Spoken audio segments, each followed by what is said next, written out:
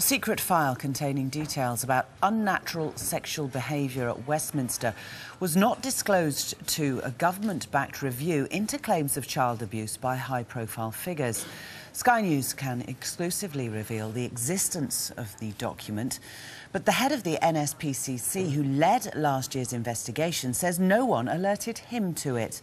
Sky's Tom Parmenter reports. First, we will do everything we can to allow the full investigation of child abuse and the prosecution of its perpetrators. We're going to leave no stone unturned to find out the truth about what happened. The promises go right to the very heart of Westminster. We now know the department responsible for the smooth running of government is sitting on a potentially significant file. We're looking at Prem 19, but if we do an advanced search... Finding old documents is part of Chris Murphy's job. So there's quite a few big security issues within these files, like Iranian hostage situation, Irish terrorism. Absolutely, and as I say, unfortunately, quite a few of them remain closed. But within these vast archives, he found one that made him stop. And there it is, allegations against former public of unnatural sexual proclivities, security aspects.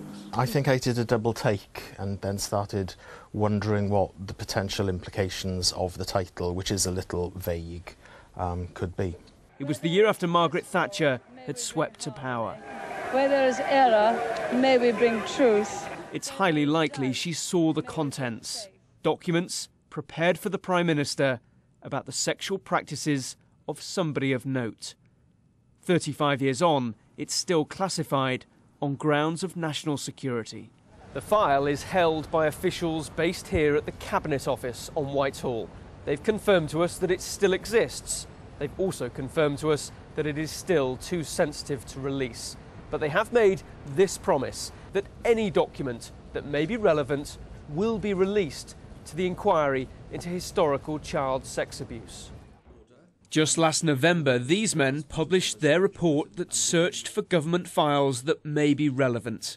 Peter Wanless, the chief executive of the NSPCC, has today said this specific file was not revealed by any department or individual we consulted. If there is pertinent material in this file, it should be submitted to the Sexual Abuse Inquiry, as well as the relevant police force, so they can conduct a criminal investigation if necessary.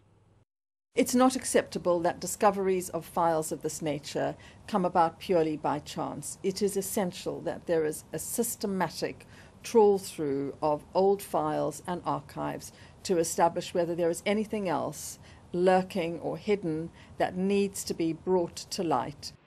Thatcher's press secretary, Sir Bernard Ingham, has told Sky News he cannot recall the file, but that she was certainly aware of allegations against a minister.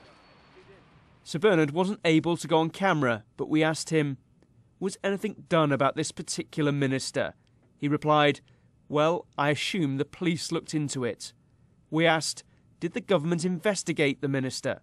Sir Bernard said, well, I asked him about it and he denied it. So no, I didn't do anything else. What was the alternative? There is no question that there was a cover-up at the time. What's even more startling is that that cover-up seems to be still going on today. Whatever the reasons for keeping things secret in the early 1980s, they are not good reasons for not making them available to the police, the inquiry, and indeed the public today. We know people in Westminster 3 decades ago were sexually abusing youngsters.